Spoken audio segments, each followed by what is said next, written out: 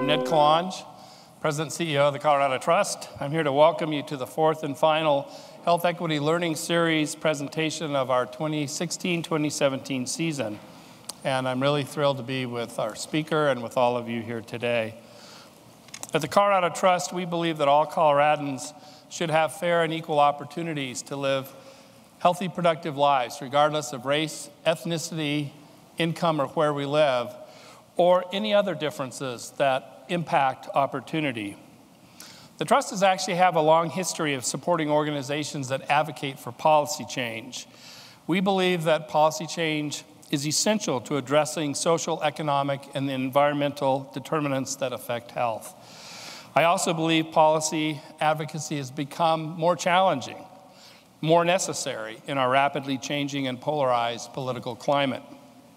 So our talk today by Professor Haney López is, I think, particularly timely. He's going to talk on race and racism, economic inequality, political messaging, and how all of these issues impact public policy. These are deep-rooted issues in the United States throughout our history. They've impacted generations of Americans, and not really in much of a straightforward manner.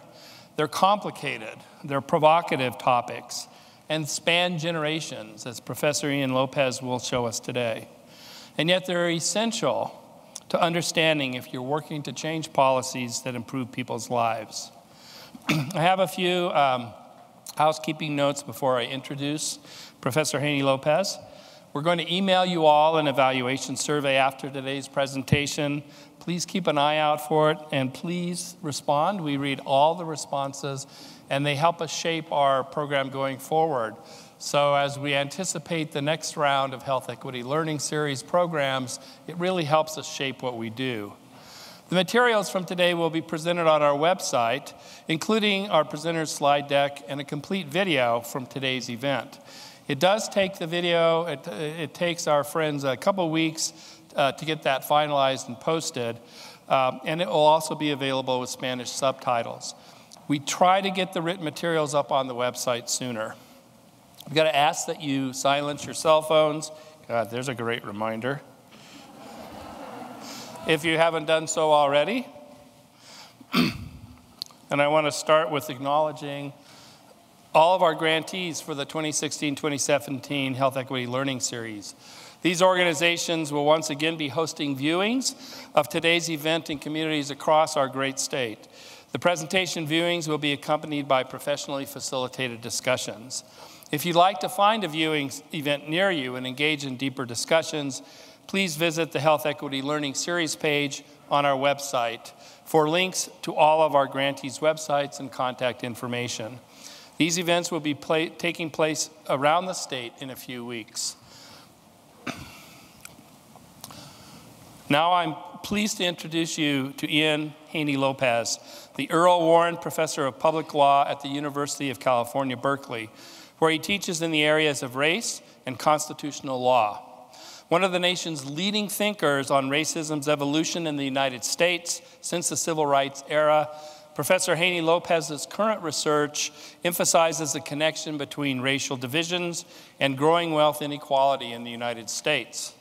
His most recent book, Dog Whistle Politics: How Coded Racial Appeals Have Reinvented Racism and Wrecked the Middle Class, looks at how politicians have exploited racial pandering to convince many voters to support policies that ultimately favor the very wealthiest while hurting everyone else.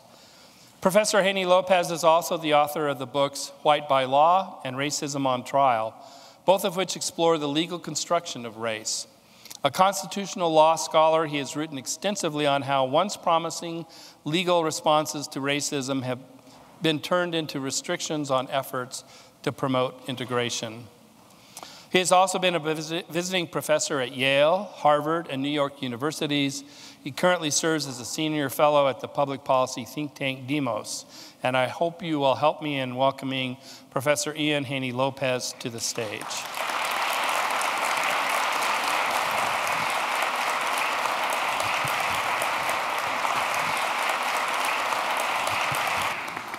Well, thank you for that warm welcome, that warm introduction, and thank you all for being here on a spectacular afternoon or midday. So Congress right now is supposed to be beginning its voting on whether to repeal the Affordable Care Act and to replace it. We don't have a Congressional Budget Office evaluation of this current iteration of the repeal effort. The last one we knew would increase costs while denying health insurance to millions over the next decade. This is a talk about race, and yet it's also a talk about what's happening in Congress right now. I think virtually every conversation about race in the United States is a conversation about how racism hurts communities of color. And it does. But I actually want to push for a paradigm shift. I want us to begin to think about how racism hurts everybody. Or to be more pointed, how racism hurts whites too. So I'm going to talk about dog whistle politics. Now, what is it? You think about terms like illegal alien, thug, welfare queen, inner city, the poor. Or you think about terms like middle class, rural, the heartland, real Americans, the silent majority. These are dog whistles.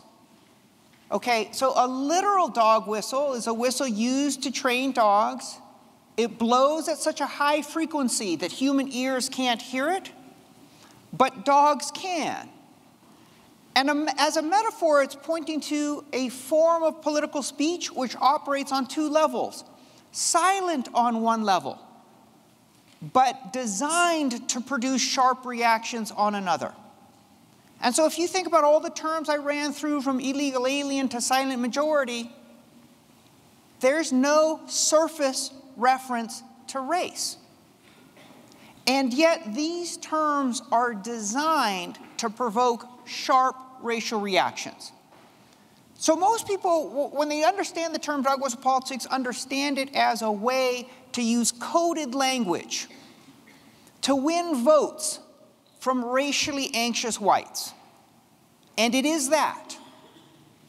But I want us to also see that there is an equally or perhaps more important aspect of dog whistle politics. Dog whistling is not only about racial anxiety. It's about changing people's perspective about government. And it's precisely because dog whistling changes people's perspective about government that dog whistling helps explain the fight over health care, and more generally, it helps explain why we have levels of wealth inequality in our society that we haven't seen in 100 years. So this is really a story. Yes, it's a story about race.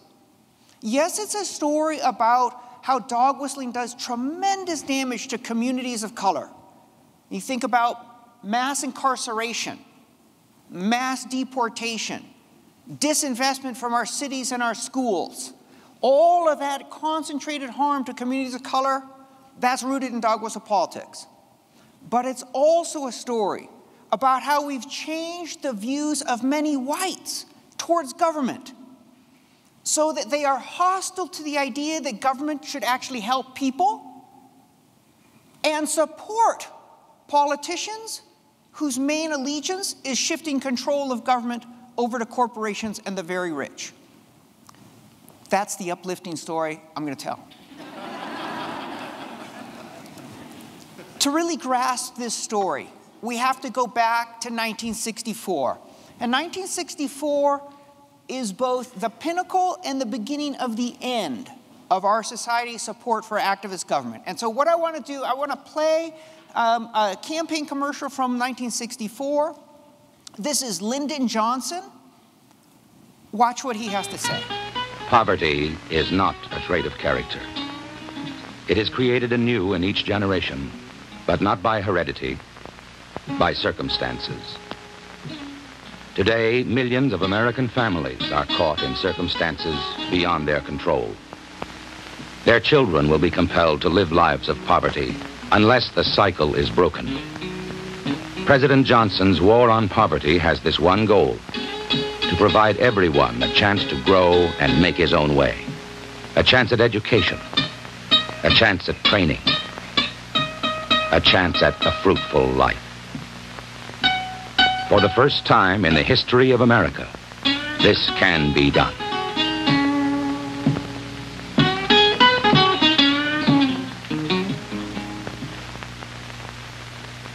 Vote for President Johnson on November 3rd. The stakes are too high for you to stay home. So,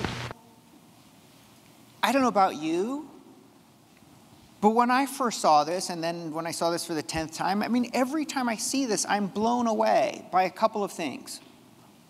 One, I'm blown away by the audacity of what President Johnson was proposing. He's campaigning for president, and he's saying, we have to end poverty. That poverty, it's not a function of character. It's not just people don't work hard. It's not a function of heredity. It's not like some people are born destined to be poor. It's a function of circumstance. And if it's a function of circumstance in this, the wealthiest country in the world, we have the moral obligation to fix it. And we have the ability and the will to do so. We can end poverty. And he wasn't just saying end poverty sometime in the distant future. He's saying this is 1964. 12 years from now, it will be 1976, the bicentennial of this country. What better way to celebrate 200 years than to have eradicated poverty? Or just the audacity of that. Now, a lot of people kind of reacted to Bernie Sanders as if he, Bernie Sanders says, I'm a political revolution, and proposed free college tuition. That's nothing. It turned out Bernie Sanders is this total arch conservative compared to LBJ, who's saying free college tuition, that's end poverty, right? It's unbelievable. Here's the other thing that blew me away. What color was the face of poverty? There was a white face. And this is really important, because Johnson is speaking at sort of in the context of the New Deal. And the New Deal, which saw activist government launch all sorts of programs to help people.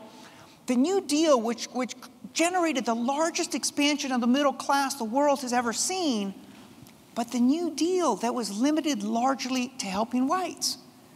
The New Deal, in order to get that legislation through Congress, depended on the support from the Southern Democrats. And the Southern Democrats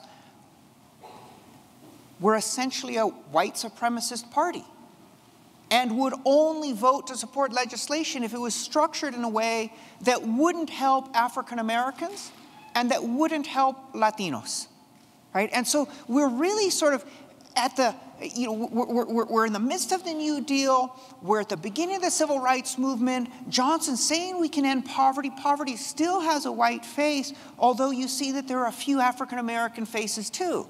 And so now here's the question. He's saying, this is too important. Vote to end poverty. How would people vote? It was a landslide victory, an overwhelming victory for Lyndon Johnson. And all the pundits turned around and they said, that's it. We are fundamentally a liberal country. We are fundamentally a country that believes in the power and the responsibility of activist government to intervene and to lift people out of poverty. And when I say it was a consensus, I didn't mean Democratic Party hegemony. I meant bipartisan consensus. After all, it had been a Republican president, Dwight Eisenhower, who had started Social Security. There was a sense that both parties were firmly committed, that the country as a whole was firmly committed to the idea that government should help people. And yet, there was a distant alarm bell in the night, and that's what you see with the red states. Now, one of them is Arizona. We all now are close enough to Arizona that we understand that that was Arizona. Lyndon Johnson was running against Barry Goldwater, and Barry Goldwater was a scion of a wealthy retail family in Arizona, so that was the sort of local boy type of vote. But much more perplexing were the votes across the Deep South. And they were perplexing for a couple of reasons. One, Barry Goldwater was a Republican, and I just said, this is the Deep South. It's controlled by the Southern Democrats. This was the solid South, which was solidly Democratic and white supremacist and deeply, deeply hostile to the Republican Party. Why? Because they blamed the Republican Party for the Civil War.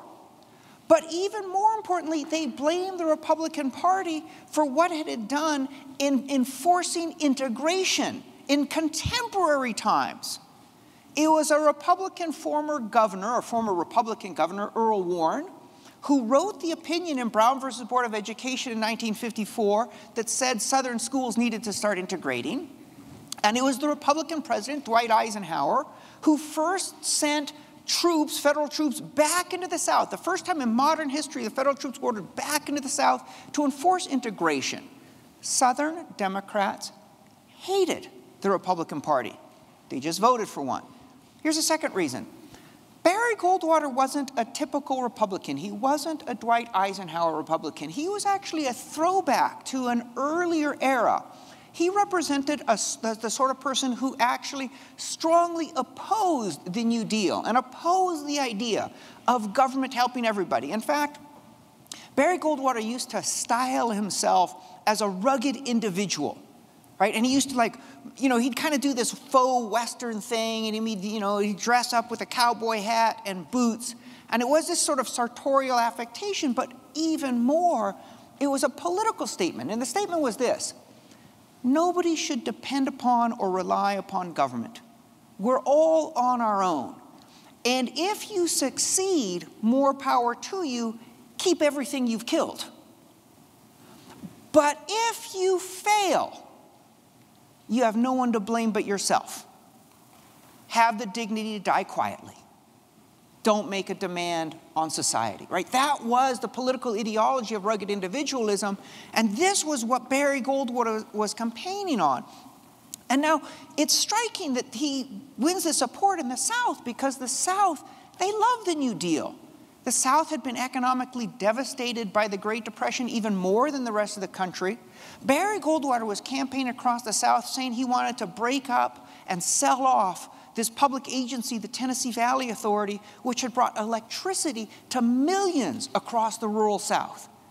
So here we have the 5 states in the Deep South with the largest African-American population voting for a Republican when they hate Republicans, voting for someone who promises to destroy the New Deal when they love the New Deal.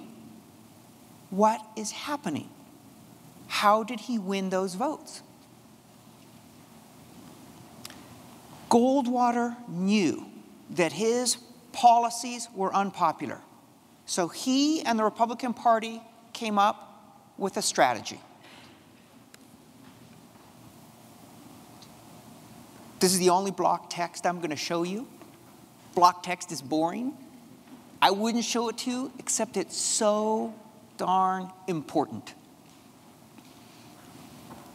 In 1963, the Republican National Committee met here in Denver.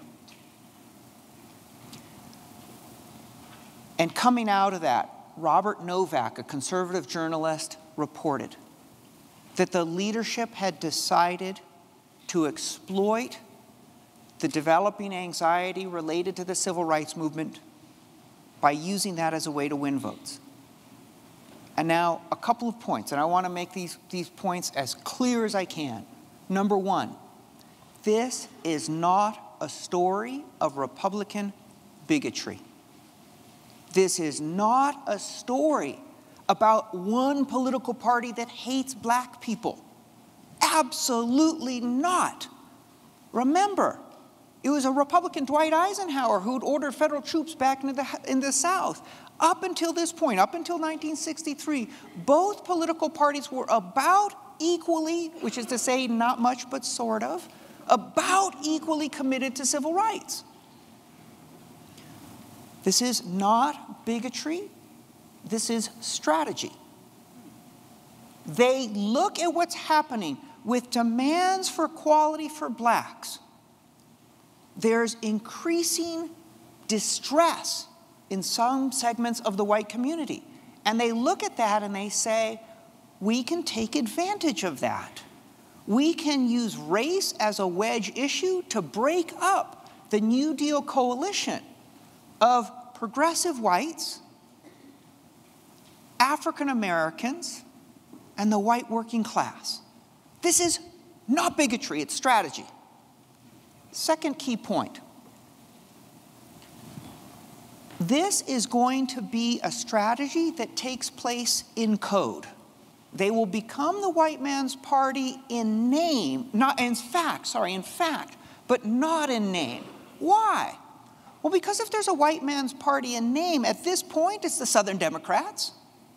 But more fundamentally, precisely because the civil rights movement is changing the national culture, changing the national mores so that more and more people come to understand racism is immoral. White supremacy is a grave assault on human dignity. It is no longer possible in 1963 and 1964 for any national politician to stand up and say, I represent the interests of the white man. You can't say it explicitly. They've decided they're going to say it implicitly. They're going to say it in code. They're going to dog whistle. And so Barry Goldwater campaigns throughout the South. And he says he's going to break up the TVA. Okay. Unpopular. But he also says that he is campaigning for states' rights and freedom of association. Now, so I teach constitutional law, and we have to focus on states' rights, which is about the state-federal relations and balance of power. And I can't get my students through an hour of that without half of them going to sleep. A national campaign on state-federal relations? You got to be kidding me. Except that everybody understood that state-federal relations meant that the federal government should have no power to force the states to integrate their schools. And freedom of association? Like, free to pick your friends, that's your campaign? Except that freedom of association really meant the right of white businesses to refuse to serve African Americans, the right of white homeowners to refuse to sell to blacks or to rent to them. That is, Barry Goldwater campaigned in dog whistle terms, states' rights, freedom of association.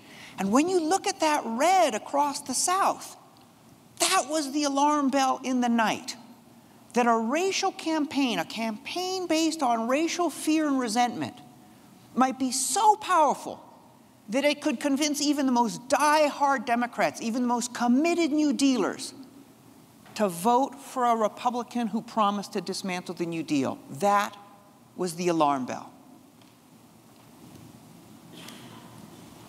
Which brings us to Richard Nixon in 1968. Goldwater had lost big, so Nixon was unsure whether to pursue dog whistling. He managed to barely win in '68, but the number crunchers looking at the results of the '68 election came out and said, you know what? Race can be used as a wedge issue nationally. Kevin Phillips on the Republican side said this, but some Democrats realized it too.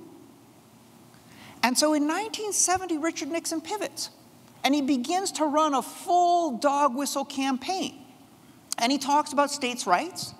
He talks about freedom of association. He starts talking about forced busing, as if the issue were putting school children on buses rather than the integration the busing was designed to produce, right? So forced busing became the northern analog of states' rights, a coded reference as a way to express opposition to integration. Nixon also starts talking about the silent majority, starts talking about law and order, with phrases that were resurrected in the Republican National Convention by Donald Trump just last summer, right? And now, when Nixon talked about law and order, was he really dog whistling? Was he really having that? Well, could it not be just he meant law and order? Or was this really about race? Well, Nixon did us a tremendous favor of taping himself. And so we have him watching one of his own campaign commercials on Law and Order and saying, yes, that's it. This is Richard Nixon saying, yes, that's it. It's all about law and order and those damn Negroes and Puerto Ricans. He knew he was dog whistling. And some of his aides have come out and said, Nixon made the decision that he would go after the racist vote. Would it work?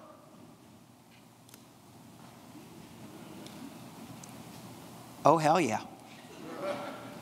Right? This is 8 years after Lyndon Johnson has won in a landslide and the pundits have all said we are a liberal country. 8 years later, Richard Nixon wins in an even bigger landslide. A lot of people say we're actually a basically conservative country that distrusts government. I don't think that's right. And in fact, when you look at a lot of contemporary polling, if it's expressed at a high enough level of generality, do you think government should promote full employment? Do you think government should ensure a decent education? Do you think government has a role in promoting basic health care? 60, 70, 80% support. It's when it becomes more targeted that there's more opposition. And when I look at this map, what I see is not a country that is fundamentally conservative. I see a country that's fundamentally racially fearful, right? And now, I understand that in 1972 there's the Vietnam War, there's protests, there's riots, there's assassination, there's a lot going on. This is not just race. But I want to say, nevertheless, this election in 1972 marks a sea change in American politics. No Democratic candidate for president has won a majority of the white vote since Lyndon Johnson in 1964. Today's Republican Party draws roughly 90% of its support from white voters. 98% of Republican elected officials are white.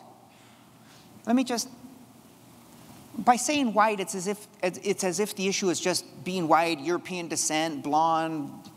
No. These are the most racially fearful whites.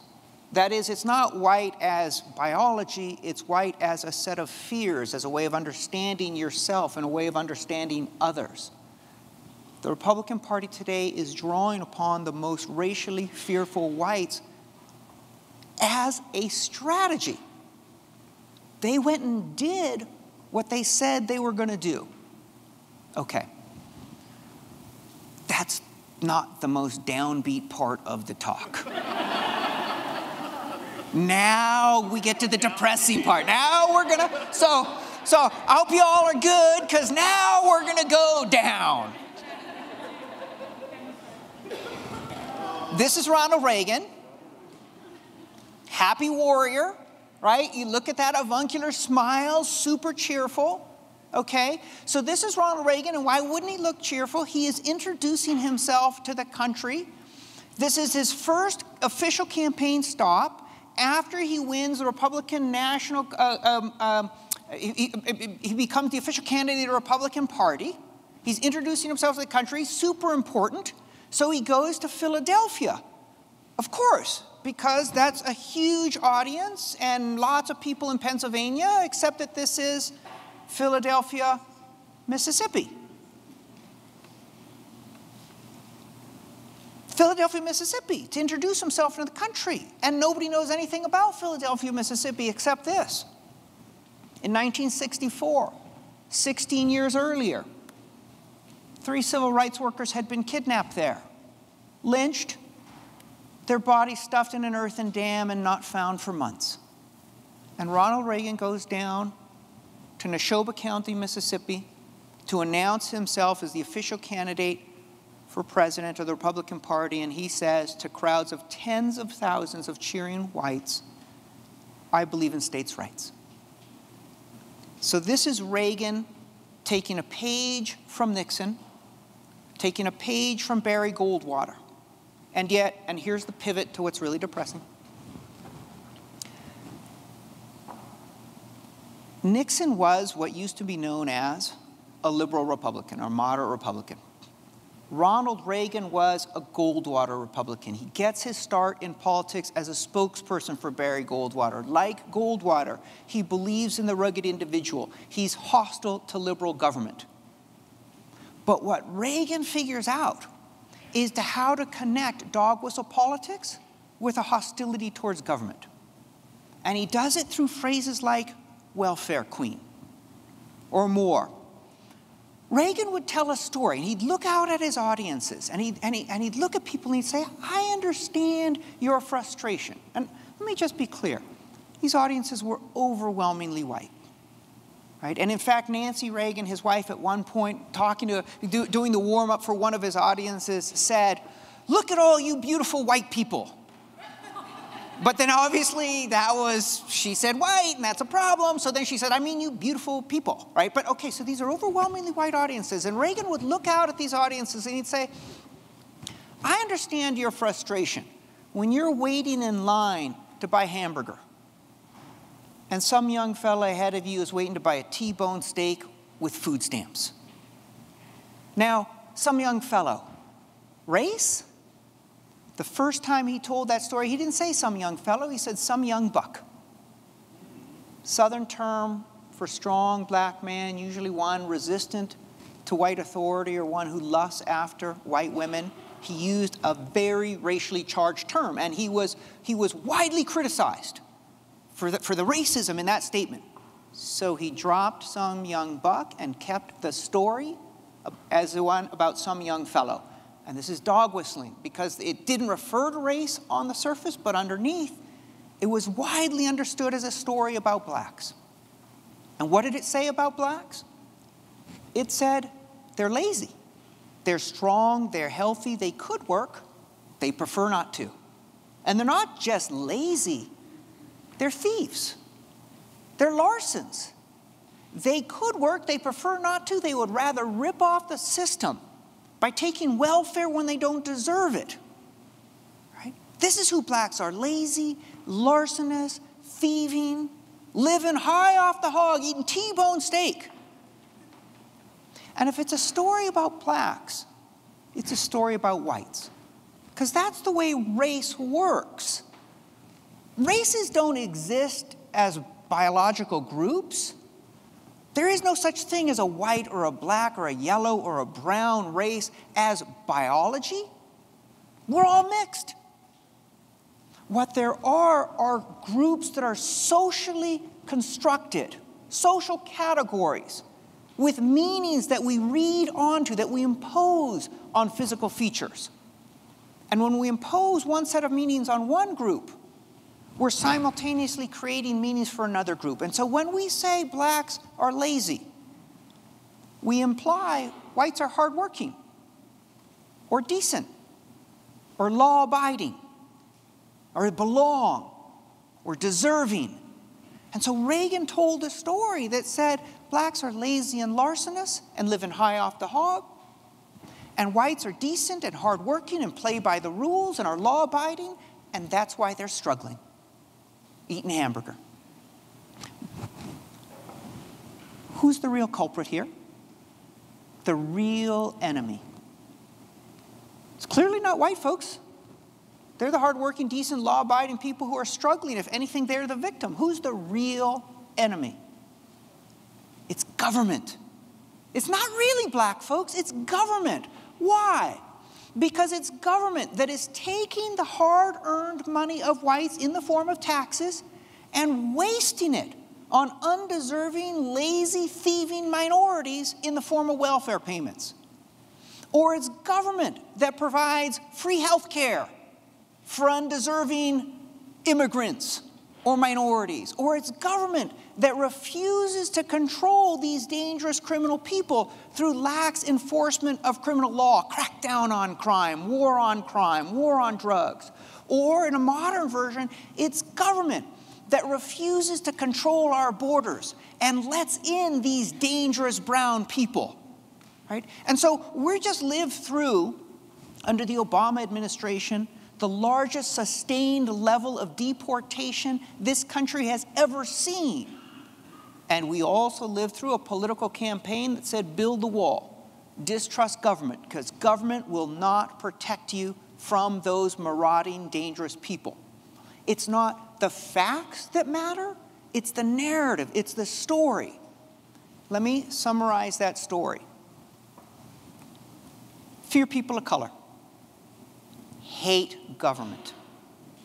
Trust instead the marketplace, the rich. That the real source of social stability and economic prosperity will come from the corporations and the rich. That's the story that Reagan started telling. And this is the history that we've lived. Okay, so this is dense. This is Robert Reich. I liberated this from Robert Reich. Right, so love Robert Reich. This is his video, Inequality for All. I love this, right? And what Robert Reich says is, okay, here's a graph. This is the share of total income that's going to the top 1%. To be super clear about this, the more of the total income that goes to the top 1%, the less for the rest of us. Bad. Right? So dropping numbers is good because that's greater income equality. More of us are sharing in the wealth of the country.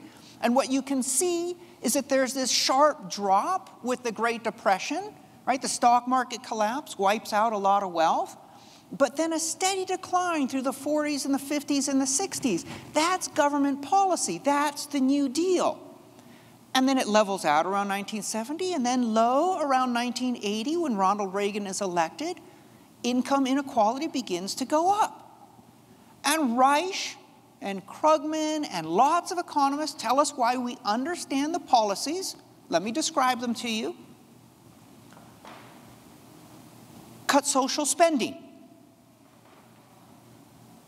Let corporations write their own rules. Cut taxes for the rich. Those are the policies. Here's the mystery. Why is there so much popular support for those policies? Because Reagan said, cut social services, that's just money being wasted on minorities. Cut taxes because government's your enemy.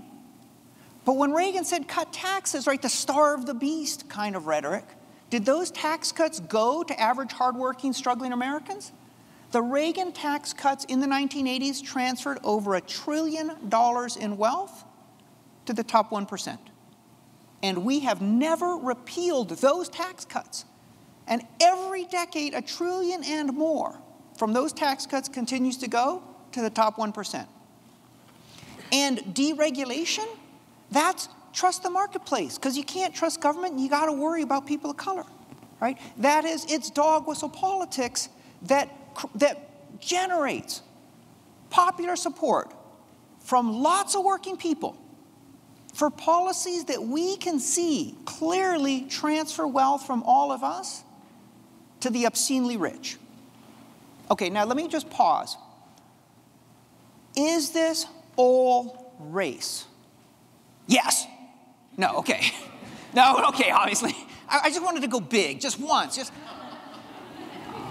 Obviously, this is not all race. There's lots of other stuff going on. First, to be really clear, dog whistle politics, I center race because I think it's the principal it's a social resentment that's exploited by politicians, but it's far from the only one. If you think about a gender, family structure, abortion, all of those, this sort of culture war politics, sexuality, sexual identity, religion, ability, this notion of a cultural fight between cultural elitists on the Northeast and at places like Berkeley, who supposedly look down on working people. All of that's part of culture war politics, right? And the message of culture war politics is fear these people who are demanding equality and who are taking away from your social position. Distrust the government that forces you to associate with them, to integrate with them, to treat them equally. Trust the market. Trust the rich, right? That's, okay, so it's not just race, it's cultural politics generally. Let's be clear, it's also big changes in terms of globalization and much more important in terms of technology, right? Huge technological changes from the 70s to the present that have nothing to do with race, nothing to do with culture or politics. And yet, the economy, technology, those things are always changing. And every society has to figure out how will the benefits and the burdens of those changes be distributed. And if we have a government that says we want to make sure that the average person is protected, that will result in policies that interact with technological changes in a particular way. If instead we have a government that says we mainly serve the interests of the very rich, we can predict that with technological change, the rich will get richer and the rest of us will get poorer, right? So it's not all race, but race is one part of this larger cultural politics which is really shaping our view of government, which is so important in the context of changes in technology, changes in the environment. Okay. I'm going to bring us up to the present. I'm going to pick up the pace a little bit here. Big changes in dog whistle politics since the era of Reagan. Here's one. They're a new generation of Democrats, Bill Clinton and Al Gore, and they don't think the way the old Democratic Party did. They've called for an end to welfare as we know it, so welfare can be a second chance, not a way of life. They've sent a strong signal to criminals by supporting the death penalty, and they've rejected the old tax and spend politics. Clinton's balanced 12 budgets, and they've proposed a new plan investing in people, detailing $140 billion in spending cuts they'd make right now. Clinton-Gore, for people, for a change. That wasn't exactly the gesture I wanted to do, but listen, I said in 1970, Democrats realized race could be used as a wedge issue. And they made a fateful decision. They said, we see that there's racism, we see that there's racial anxiety and racial resentment, ignore it. Don't talk about it. It's going to burn out soon, at most within a generation. So the Democrats largely stopped talking about race. By 1992, it's clear to Bill Clinton that race isn't going to die out. It's not going to go away on its own. And why not? Because it's such a potent weapon that it's going to be continually reinvented with new racial animosities stoked in the population. Democrats cannot stay silent. Failing strategy. So what do? They pick up the whistle themselves. Welfare? We don't want welfare to be a way of life? Well, whose way of life is it, supposedly?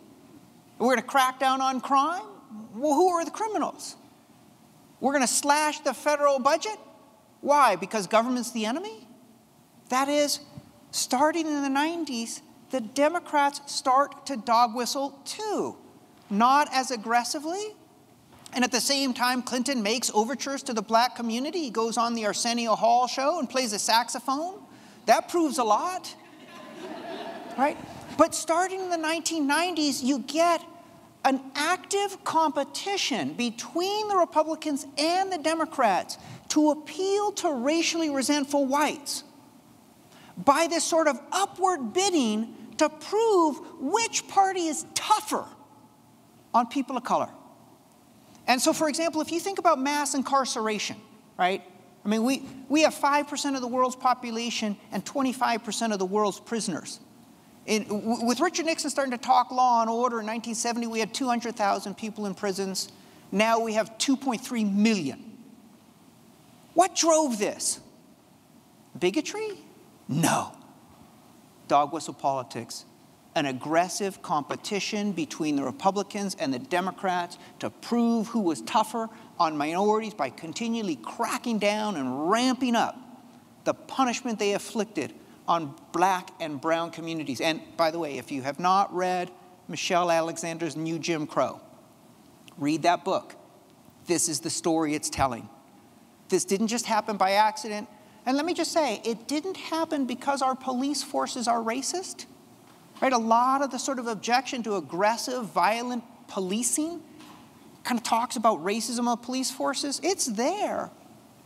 But it's the strategic competition led by our politicians that really drove it.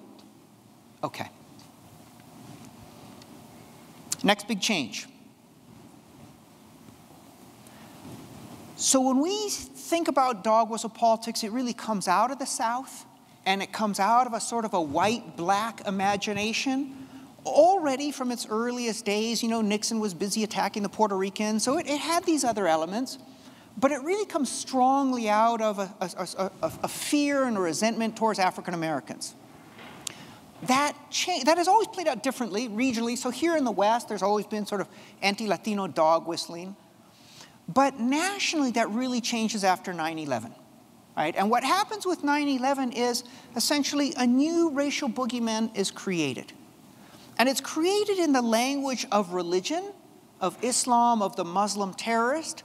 But the basic narrative is a racial one, and it's racial in this sense. These people are fundamentally different from us. Those differences are inherited, transmitted from parents to child. They don't respect life the way we do. They are increasingly a threat to us at home. Okay, this is, again, race is not biology. Race is how you treat a group. Notice the way, for example, Donald Trump said we have to close the border on Syrian immigrants, refugees. And somebody said, even the children? And he says, yeah, even the children, even the little babies. We don't know who they're going to grow up to be. That's a vision of a character type which is fixed by nature and transmitted across generations. That's race, folks. Even if you say Muslim, even if you say Syrian, that's race. Notice, it starts with a fear of what's happening in the Middle East. But what really gives it force is a rhetoric that says radical Islamic terrorism is penetrating our country. And so this is Kansas passing a law that prohibits its judges from using Sharia, the Quran, to interpret Kansas law. Now, apparently this was a huge problem. And the legislature was slow, but it got there. Right? It's like, the only way to understand this is this fear that our domestic institutions are under threat. This isn't just Iraq, Iran, or whatever those places are called, and whoever we just dropped a bomb on. It's here, and nobody better crystallized that sense of domestic treason than Barack Hussein Obama. Here was, it facilitated a rhetoric that said Islam and secret loyalty to Islam operates at the very highest level of our government. It operates in the White House, right? And so this sort of anti-Islamic dog whistling becomes very, very powerful after 9/11. Another big change. Illegal immigrants, illegal aliens. Now, again, you know, California in the 90s was doing this with Pete Wilson, but in the 2000s and in the 20-teens, this really becomes national. And becomes national, I think, for a couple of reasons. One, just changing demographics. There are more and more Latinos. We're everywhere. Some of us have apparently taken the stage at the Mile High Station. I mean, you don't know where Latinos are going to pop up. It's just, you know, you gotta. Y bueno, de vez en cuando hablan en español. Tienes que empujar el botón uno. You know, it's like they're everywhere, and you got to press 1 if you want English, right? So there's this, right? So there's demographic change, and Latinos are more in more and more regions. But here's this other thing that's happening. After 9/11, we developed this imagery of brown others with a deficient, a dangerous culture who are sneaking across our borders and infiltrating our country. Now, does it matter if they're Muslim or Mexican? Not really, because they're brown and both begin with M, and so, right? And so once you get this racial fear of a brown other with a dangerous culture that doesn't value human life, it's very easy to translate and make that national. So the big changes: Democrats start dog whistling. The racial boogeyman expand. It's not that African Americans go away as a racial boogeyman, but they're supplemented by Muslims and also by Latinos nationally. I'd say a fourth big change is really the media, and I'm thinking in particular of Fox News. Fox News is founded by a political advisor to Richard Nixon, who gave him advice on how to dog whistle. Roger Ailes, right? Recently dethroned sexual predator. Right? But he starts in politics as an advisor about how to dog whistle, and then founds and runs Fox News. Or doesn't found it, but he's like hired to run it, and he really builds it up. Right? These are the big changes. And this is 2016. Overwhelmingly supported by racially anxious whites. And not just whites, right? Again, this is so a couple of statistics. People talk about Obama-Trump voters. Okay, so of all the people that voted for Obama, roughly 90% went on to vote for Hillary Clinton, but 9% went on to vote for Donald Trump. What is the single biggest issue that divides the so-called Obama-Clinton voter from the Obama-Trump voter? Fear of immigrants. Fear of immigrants. And a lot of people have said, well, the Obama-Trump voter proves that this can't be race because obviously they weren't prejudiced when they voted for Obama, so how could this be race now? And it's like, what you're seeing is a further racial polarization of the political parties. Not in terms of absolute numbers, because a lot of Republicans refuse to vote for Donald Trump. But a lot of the new Trump voters are racially fearful, are among the most racially fearful. Okay, that's part of what's happening here. I don't want to dwell on that. I want to pivot to healthcare. I want to try and draw this together. I'm going to show you. This is a clip from a video from a documentary on Arizona, and Arizona. I mean, talk about dog whistle politics, right? All about illegal aliens and okay, and it's the show me your papers laws and all of that. So Carlos Sandoval, a great filmmaker, did this documentary on Arizona, and this is just a short clip from it. Do you think that the people in the Mayflower were illegals? Well, I don't know what happened back then, but I know what's happening right now. They didn't have listen, I have this to say to you. My husband got really ill one night, so I took him to the hospital. I couldn't get into the hospital. You know why? There were so many illegal people in there, he couldn't get in. I had to take my husband to another hospital. My husband could have died or whatever. I'm sorry that your husband has to pass through all that pain because there was not enough health care for everybody. I'm sorry. No, there were two.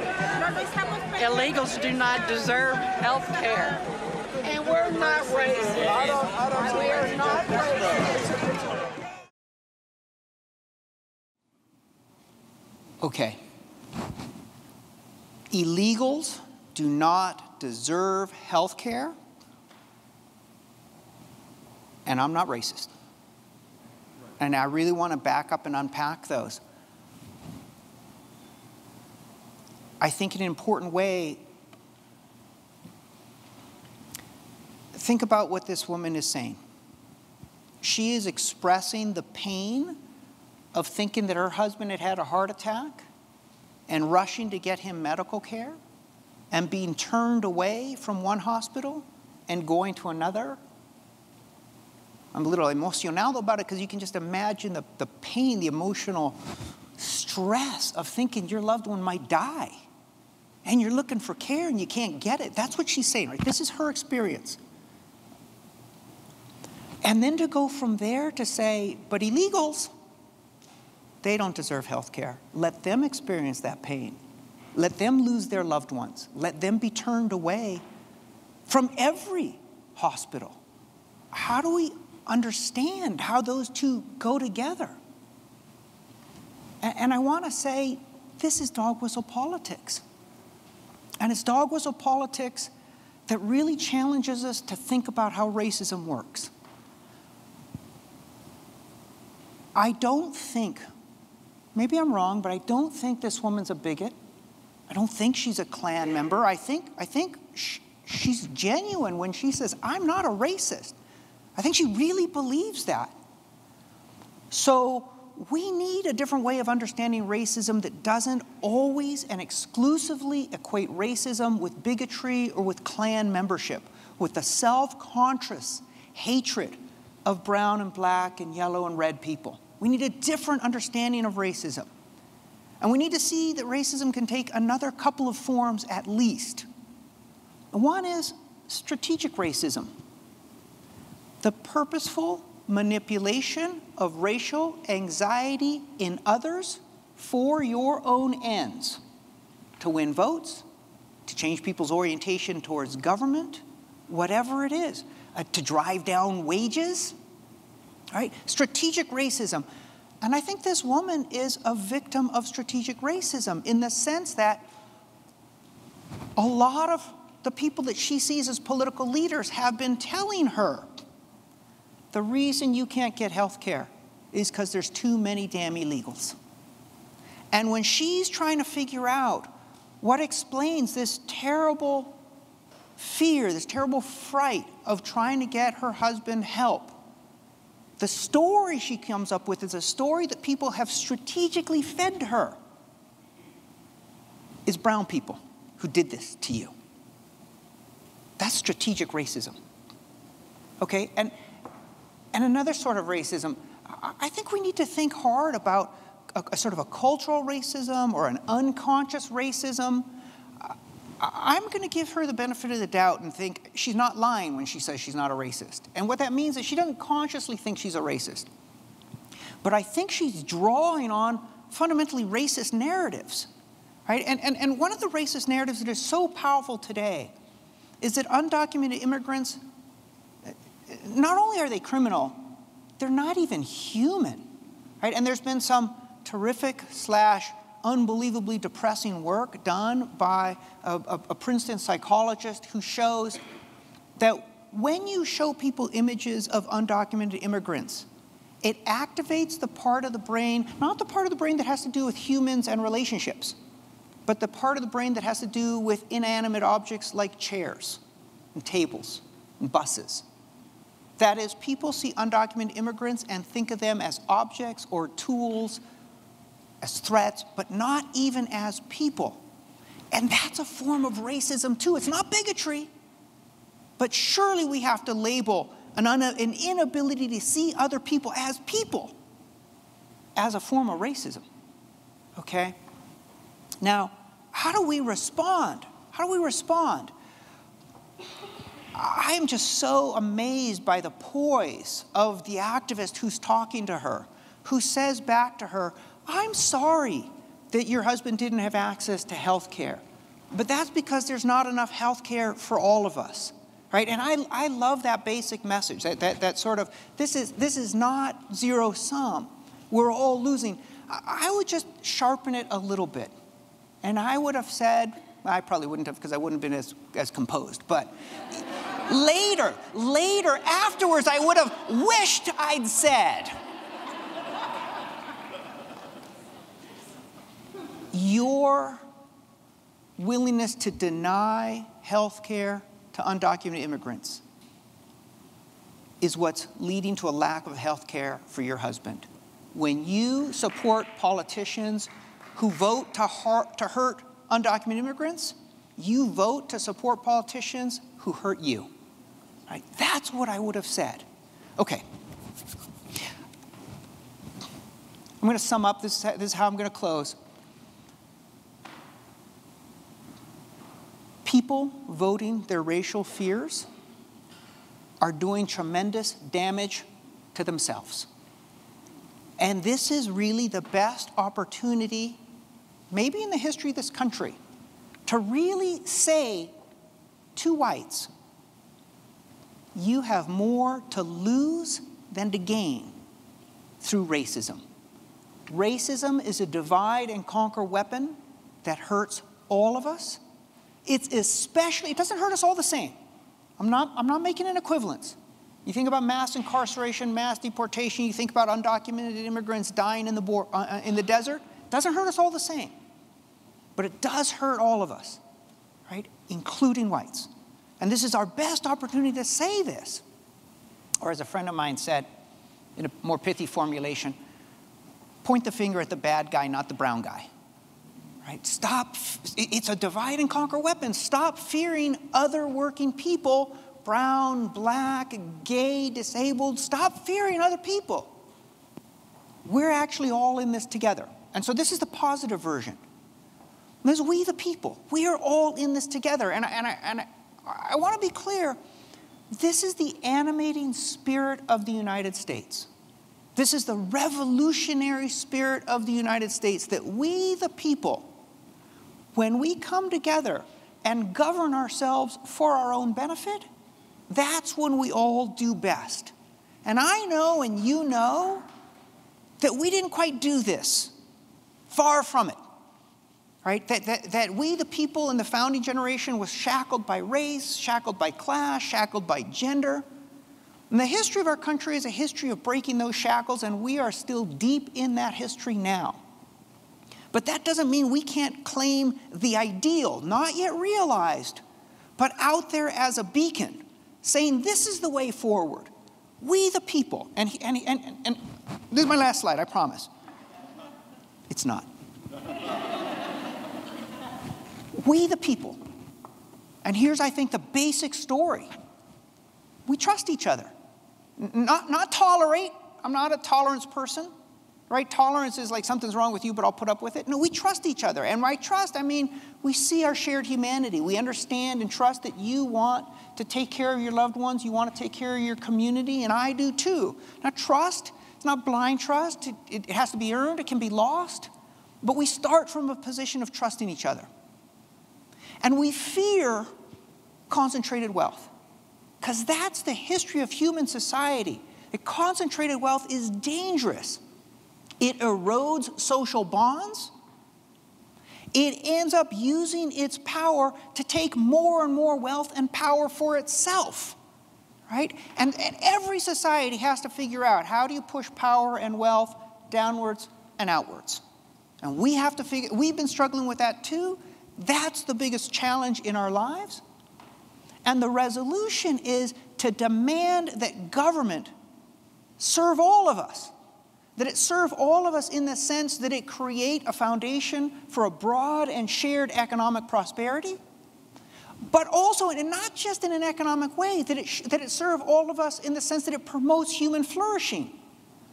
And that means healthcare. That means creating the space for people to express their true selves. That means creating the conditions that everybody has a chance at a good and decent life, right? This is, I think, our vision. And again, it starts with this. We are all fundamentally people. And when we can see our shared humanity, then and only then can we come together to fight the power of concentrated wealth, which is intentionally trying to divide us, and to recapture government, and to insist that government must serve people. Not corporations, not big money, but people. It must create a broad and shared prosperity, and it must promote human flourishing. Last slide, just in case you want more. All right, thank you all very much. You've been really great. I really appreciate it.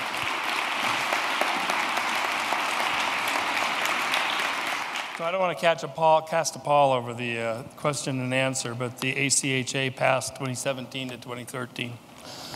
So it leads me into my first question, which I get to ask. So we the people, and racism hurts us all, and it's a very populist approach to a very divisive issue. I guess I wonder, current voting, today's voting aside, have you seen starting to get some traction with that message in terms of policymakers and decisions? Is it starting to resonate with more people? I mean, I think my take-home message is that is the message, and changing the narrative away from dog whistle politics to an inclusive narrative is the direction we need to go. And I'm asking, do you see some legs? Do you see some resonance in today's political environment? No, I don't. Continue to the theme of being downbeat. In some ways, I'm more pessimistic now, 100+ days in, than I was 2 days after Trump's unexpected victory.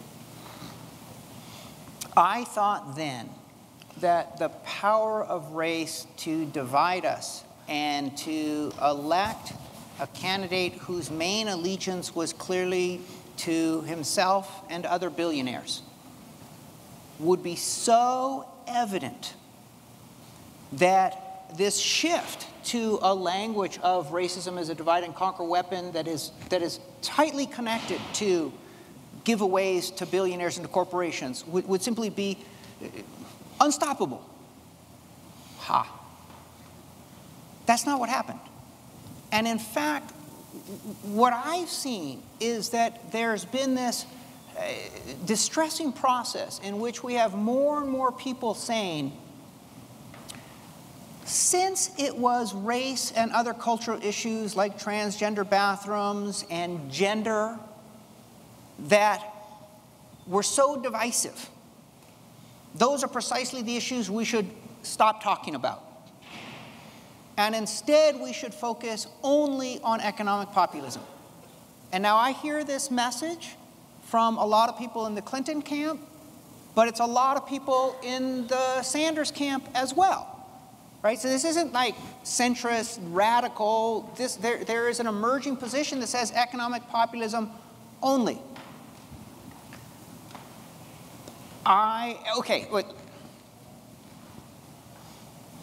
Counterposed to that, there's a developing message among people who talk about a rising American electorate or a new American majority composed of people of color, single women, millennials. And this group says, we are the demographic future of the country. We're certainly most of the energy in the streets. Focus on equality concerns. Love trumps hate. That's the way we should go. Okay, now what I want to say about that is, obviously, both groups are right. We need to focus on economics because so much wealth has been shifted to the very rich and because so many people are struggling. At the same time, love trumps hate and equality? What, I'm going to bail on that? Of course we need to do that. But these two groups increasingly repulse each other. And they repulse each other because what we might call the class faction is saying, don't talk about equality issues. That only drives away a lot of members of the white working class. And the equality people are saying, I'm trying to be polite about what they're saying. We're deeply offended by the idea that we should subordinate our core concerns. We're making equality demands, human rights at home. How dare you say to me, don't talk about that? Especially so that you can win the votes of people who just voted for someone who promises to terrorize my community, right? And so these two groups, we need to bring these two groups together. We actually need to bring sort of the American people together around this combined analysis. But I actually see us fragmenting further. What I think needs to happen is that there needs to be a more concerted effort at a grassroots level to say, we are going to talk about economic justice and equality at the same time. Right? We're going to do them both. Every time we say love trumps hate, we're going to add. And by focusing on equality and fighting social division, that's the way we create the broad social movement that can actually get government back on the side of people. And every time we talk about economic populism, we're going to say, and it's precisely because we care so much about what's happening to working people, that we're going to get serious about addressing the divisions that have been used to turn us against each other.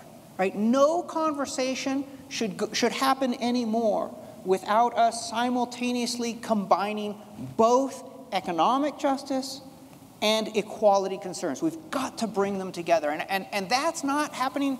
Listen, it's not going to happen from the politicians. They're fundamentally conservative. They're risk averse. They're not going to try out a new message. It's going to come from you all. It's going to come from the sort of activist community that says we refuse to separate these issues. We need to talk about them together, and we're looking for leadership that sees how they go together and that promises to move forward on both. That's I think, what's most promising.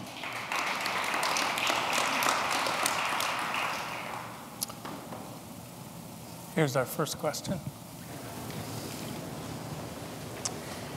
Hi there. So you explained that we should demand that government serves the people.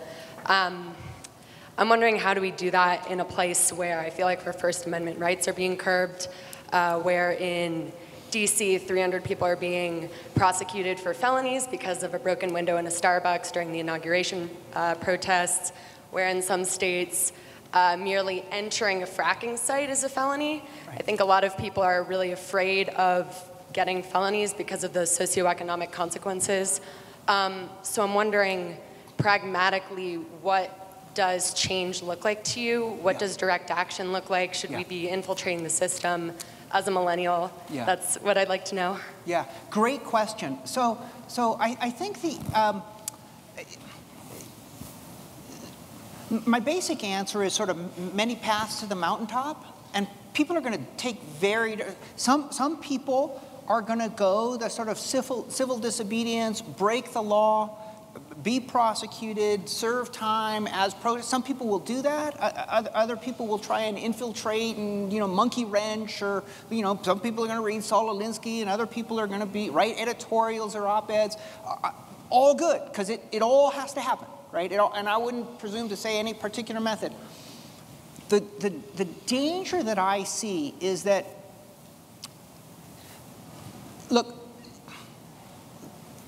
the corporations, the wealthy family dynasties, the Koch brothers, what they want is for the American people as a whole to give up on government, to distrust government. Because listen, government in a highly sort of complex society like ours, government is by far the single most powerful force in our society. If people give up on it, then we're just fighting over crumbs. Because there's very little left, because the whole society then is being run for the benefit of whoever controls government, okay? So the way that has worked on the right is dog whistle politics. Convince people that government is actually just helping undeserving minorities. The way it happens on the left is an experience of government that is that it's corrupt, that it's rigged, right? And a lot of people are like, it's rigged, I'm out. Or an experience of government as a source of oppression, which it undeniably is, right? And there's this new sort of oppression that you're talking about, prosecuting people for political protests because of broken Starbucks window. That's called broken windows policing, or the sort of stop and frisk that's been imposed on communities of color for decades, right? Well, now sort of white liberals are going to start to feel what, have a sense of what that feels like. That oppression. Don't let government as a source of oppression drive the conclusion that we should not make demands on government. That's the real risk, right? Because a lot of people, when I talk about government, they're like, mass incarceration, aggressive policing, mass deportation, I don't trust government, I don't want anything to do with it. And I've been in a lot of spaces where you have a whole conversation about this new society we're going to build, and nobody says government. Good luck with your new society. It might work for a few of you on a farm someplace, but it's not going to work. You're going to abandon everybody else, right? If we really want to take care of people, we need government. And so that's the core message. Through whatever strategy, our core message has to be, government should not serve the corporations. Government should not be a source of oppression in people's lives.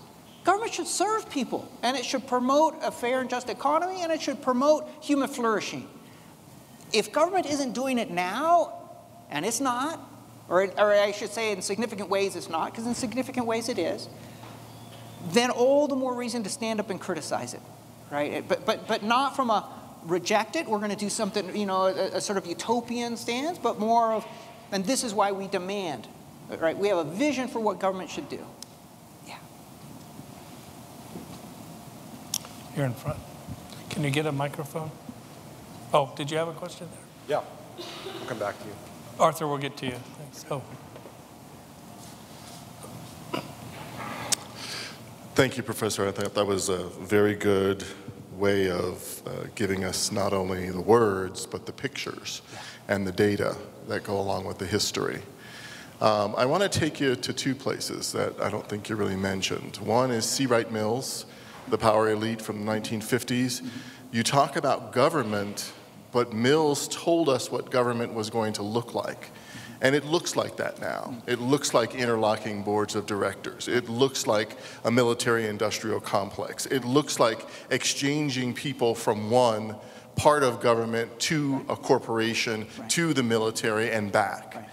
And so how do you disentangle all of those interlocking pieces in order to get government to be what you say, and I agree with you, what you say it should be? So that's one part of the puzzle. And how do you... That's a small part. Correct. Now for the big question. Now for the big question. Now for the more depressing question, as you say. There you go. So you talked about dog whistling, but one part of the dog whistling that I didn't hear you talk about is the big S and the big C, socialism and communism. So the comparison between those forms of government and the form of government we have here also seem to get entangled, and we dog whistle about all of that as well. Yeah. Great question. So socialism and communism, we used to think that those were important, and certainly I think that there was a look in the 50s, in the 40s, the 50s. Even in the 60s, there was a lot of dog whistling about communism. I think it was a way to express opposition to activist government through a sort of a cultural reference to the Soviet Union that had some resonance. But even then, communism was also a way to express opposition to civil rights. And race was always lurking in the background. So in an interesting way, race was not much of the sort of national political conversation roughly from, I'd say, the 19-teens through the 1960s. And it's not because things were great, it was because they were so awful, right? Like the oppression of minorities was so thorough and so deep and so taken for granted that race was not much of an issue. And so you get these debates that are occurring that seem disconnected from race. But then once you start getting civil rights, they're immediately connected to race, right? You know, Martin Luther King, he's a communist. It's like, yeah, right? Okay. What happens now? Well, if you look at 2017, one, there was a huge surge of popularity for an avowed socialist. And two, a thoroughgoing and deep indifference on the part of the Republican Party to a candidate who seems to have been aided by a former KGB agent who now runs Russia. So I don't think socialism and communism are actually doing that much work as terms that scare people, right? And in fact, when you look at millennials, I'm not sure that millennials know what socialism is, but more of them support socialism than support our current government form because they know the current form's not working and they want something else, right? Okay, so I'm not too worried about that. I want to go back to your C. Wright Mills question because that's the really powerful one. So C. Wright Mills is taking a look at how government actually functions, and he's saying there is these interlocking connections between government officials and corporations and the administrative state, and the more the administrative state develops, the deeper these connections, and that's really where the locus of power is. Yeah, and to me what he's saying is you never stop fighting to push power downward and outward. Because as more people gain power, they try. I'm going to pause for that. Okay, I'd like to pause. All right. Yeah. That's just the reality, and it's not like if we start talking about we're all in this together, dog whistle politics, divide and conquer, that well then in 2020 we're in a nirvana, right? Power, there's this Lord Acton's thing, power corrupts, absolute power corrupts absolutely. As people gain more and more power, they shift their sense of society, their shift of their obligations, their sense of their own virtue, and they decide that they're more virtuous than the rest of us and deserve more power, and they begin to structure and maneuver in that way. So there's a constant push to say, we've always got to, and I don't care what party's in power. You have to worry about how power is being used and its tendency to concentrate itself. But it's also the case that when you look at the 50s and the 60s, we had in place a set of policies that did work to push power and wealth downward and outward to create a middle class. If you look at the aspiration of the if you look at Lyndon Johnson saying end poverty, and also I'd say Lyndon Johnson, part of ending poverty was providing health care. So related to this war on poverty was 1965 when he signs legislation that creates Medicare and Medicaid. Well, the legislation that just passed today, if it's anything like the previous version, threatens to eliminate 14 million people from Medicaid coverage over the next decade, right? What we're talking about is not impossible. We did it as a country. We believed in it as a people. And we're losing ground right now. We can get this back. And it's not like, okay, then power will be completely evenly distributed and everything will be good. We'll have to always fight for it. But we've already done it. We can do it again. Yeah, cool. Question over here. Hi. So in kind of your talk, it reminded me of a lot of conversations I've had with other people, a lot of times more libertarian people.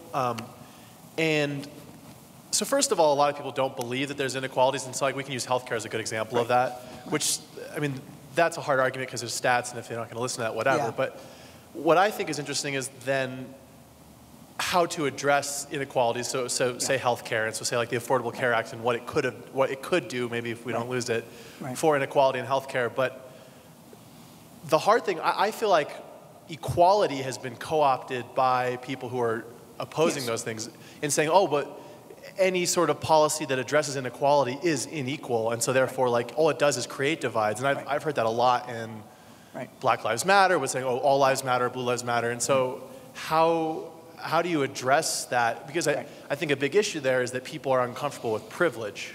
Yes. And I'm not sure if that fits into the dog whistle politics so much, but how to address that? Well, we want equality, but in doing so, we're going to have to give up something, or maybe not give up something, but we're going to have to share. It's a great question. I would put it differently. I would say people are doing their darndest to make sure they're ignorant about privilege and inequality, right? It's like, so, I was talking to the son of a friend of mine, and he was talking about, he was a member of a fraternity, and he would say they were so ignorant. They had a Cinco de Mayo party and dressed up like Mexicans, and it was so obviously offensive, but they all said it wasn't. And I was like, you're at an elite school. Those kids aren't ignorant. Those are smart kids. There's something else going on. And we need to really think about what that other thing going on is. And I think it's this. Maybe consciously, but certainly unconsciously, you got a lot of people who feel that the current arrangement of power and worth in society favors them. And they are going to make sure that nothing troubles their sense that that is normal and legitimate and the way the world should be. And so part of the reason I'm really pushing for this idea, this paradigm shift that goes from talking about race as something that just hurts people of color to talking about race as something that hurts everybody, whites included, is because I think we need to, this is like deeply strategic. We can't make inroads with a majority of whites unless they come to see that racism hurts them. Right? And we need to make that point. Now, there's several caveats here that are super important. One, I think we need to have the racism as a divide and conquer weapon with communities of color. Two, partly because of dynamics within and between communities of color. How are we going to build solidarity within the Latino community when half of our community thinks they're white? And how are we going to build solidarity between Latino and African Americans, right? And is it enough to say, hey, we're all minorities? Not according to a lot of folks, right? So we need a sort of divide and conquer conversation. It's also true that we need a lot of people saying, I got the divide and conquer stuff. That's not what I want to focus on. I want to focus especially on how racism harms communities of color, and I want to focus on consciousness raising and politicization. I got that. So I'm all for that. But at the same time, we need a conversation that says to whites, racism is what is killing you and your children. Now, some whites will get the anti-racist message rooted just in morality. And that'll get us to 20%, 30%. But to really have a governing majority that can bring government back on the side of people, you need to get to 55 or 60%, right? Now, I'm not saying make a purely strategic or pragmatic argument. I actually think this is a values argument. It's a sort of, this is divide and conquer. This is hurting all of us. This is recognizing our shared humanity. Right? This is how you take care of your family. This is how you take care of your children. These are deeply moral arguments. All I'm saying is, and this is a challenge for a lot of people in the sort of race left, do not lead with the idea that whites need to feel guilty or responsible for centuries of racism. Don't lead with that. Because when you lead with that, yeah, some people get it, but a lot of people are like, right? And then they invent all sorts of rhetorical devices to say, well, you know, whenever you talk about slavery, that's racism against white people because you're pretending that I'm responsible and only because I'm white. You get all that baloney. Don't get sucked into those baloney conversations because that's not what really is going on. What's really going on is this deeper sense of, I don't really see how ending racism helps me. Right? And we actually need to be like, well, racism helps you because it helps take care of your future, it helps take care of your children, it helps take care of your family. It's this moral demand that you recognize as shared humanity. When you get people there, then you can turn around and say, hey, by the way, we've got to talk about white privilege and slavery and a legacy of centuries of discrimination. Right? We'll get there. Right? I'm not saying we're not going to have that conversation. Here's what I'm not saying. There's two things.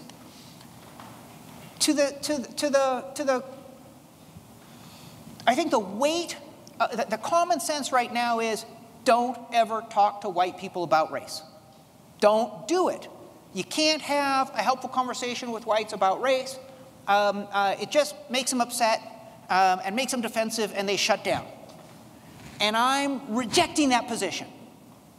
There's another position that says we need to talk to white people about 400 years of racism. And I'm saying, not at first. Let's talk to whites about race, but let's talk to whites in a way that creates an opening for them to see themselves as victims and as having a strong personal interest to end racism, to take care of their own family and their own children. And that will create the opening that will allow us to have this fuller conversation, right? And so that's I think that's what needs to happen.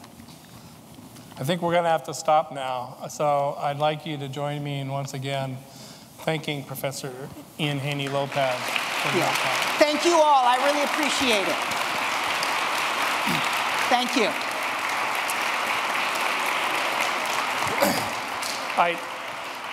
I know we're at the end of time. I have a few wrap-up comments. I saw a number of hands go up at the end. I apologize for that. But if you're interested in hearing more from Professor Haney López, he'll be back in Denver on October 6th. as a keynote speaker at the Colorado Center on Law and Policy's Pathway from Poverty Breakfast. And there are flyers on the tables in the back if you want to learn more about the event. If I could let me just sort of interject right there. Right now I'm engaged in a project with a linguist and a DC policy think tank to try and figure out the best language to use to express this idea of divide and conquer politics, right? And to do poll testing and focus groups and whatnot. That's what I'm going to talk about in the fall. So do come to the fall talk. It won't be this. It'll be like, okay, what's the language that we use to actually move this out into the public? Thanks. Seizing an opportunity for self-promotion. Okay. So, you know, it's difficult to have strong feelings and stand up in front and try to be not expressing strong feelings. And if I overstepped bounds by expressing a little dismay over the vote in the House of Representatives, I just want to tell you it's because I know that the translation of that current bill into law will impact Colorado. We now enjoy our lowest uninsurance rate ever at less than 7%, and that will change, and that will translate to shorter lives in Colorado. There's no way around that outcome. And yes, that makes me emotional. So I apologize if I've overstepped a political line. I certainly respect the political process as it has to outline, and I hope you'll forgive me. We know we can't solve these issues alone. We have to partner with you, with other residents in the community. We have to engage in a dialogue that's inclusive and not separative. And so I'm looking for that inclusive messaging. The slides will be posted on our website next week, www.coloradotrust.org. We'll post the video in the next couple of weeks. Please fill out the survey. They really help us improve our events. And I can't let you go before I thank the team that put today together. The Colorado Trust staff, Maggie Frazier, who oversaw so much of the event today, the staff here at Mile High Station and Open Media Foundation for everything they've all done to make today possible, and especially you, because you're really what makes today a success. Thanks for coming.